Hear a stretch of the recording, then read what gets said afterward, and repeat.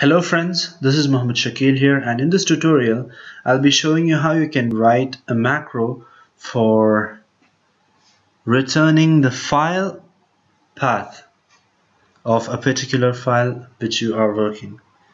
In this case, as you see the cat part, and this is the active document here, and in order to get the file path you need to go to the save management, and we'll be seeing the location of the file.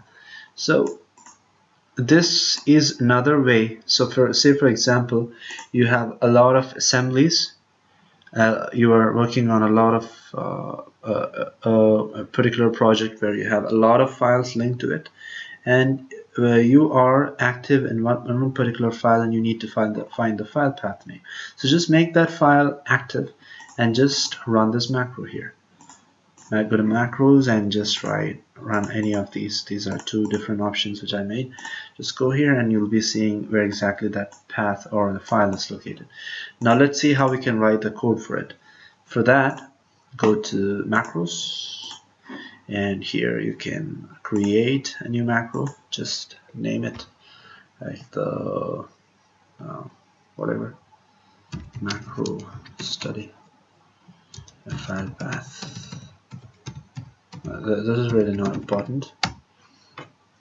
And how to come to this particular file or this particular option I've already shown you before. You can refer to that.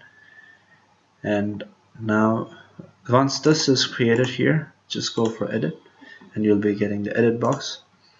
And you have two different ways where you can write the macro for it. So let me show you the first way. So for the first way, you need to declare the variable. So that's doc1. So it's dim doc1 as document. So that's the file type, and set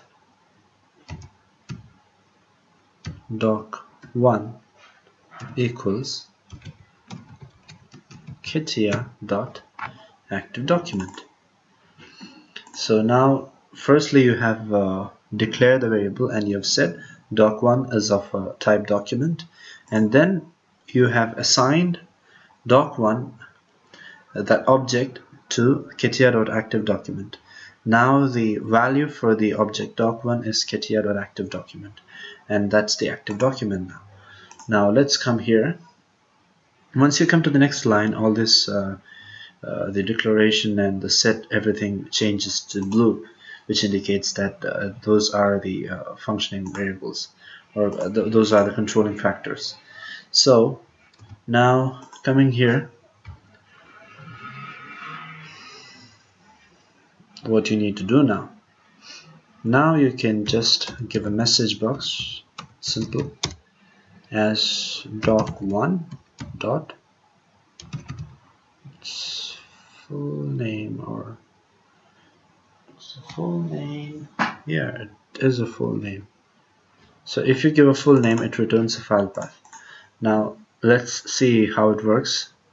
Let's just save it and minimize and just come to the macros and just run this. So it returns the file path successfully. Now there's another way of doing this. Let's come to the macros.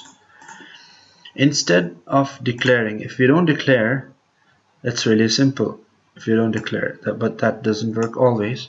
So I'll show you that also. I just write Catia.ActiveDocument.fullName. So just give the message box Catia.ActiveDocument.fullName. This also must work. So just come here and give a run for the macro again. So just run it, and this works. So that was a simple tutorial to show you or demonstrate the one simple macro here. I hope you enjoyed, and if you have any doubts you can comment below the video. Thank you so much and stay tuned.